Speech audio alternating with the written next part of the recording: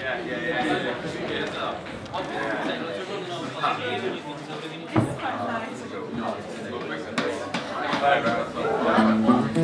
I was, now that I've got myself a flat, I've been writing songs again.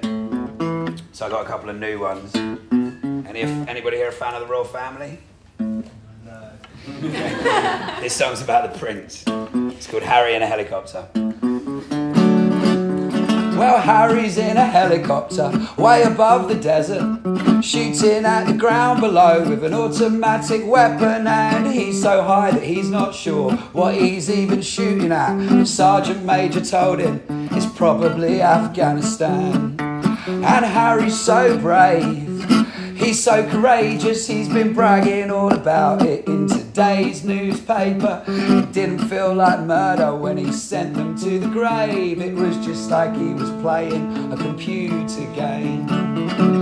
People say my songs are simple and that they lack depth and meaning. I get criticised for singing about exactly what I'm thinking. Well, here's a message that I haven't hidden in a song. War is bad and killing is wrong. Well, Harry's in a... that was a new one, didn't it? Where is Harry? Well, Harry's in a birthday party, dressed up as a Nazi.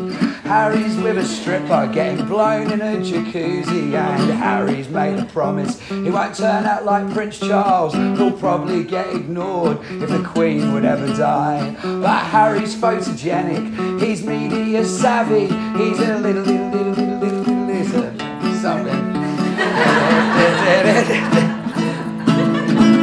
Well, people say my songs are political and slightly controversial. I get criticised for saying exactly what I want to. Well, here's a message that I haven't hidden in a song. War is bad and killing is wrong. Thank you. It does actually have a third verse about him killing Prince William.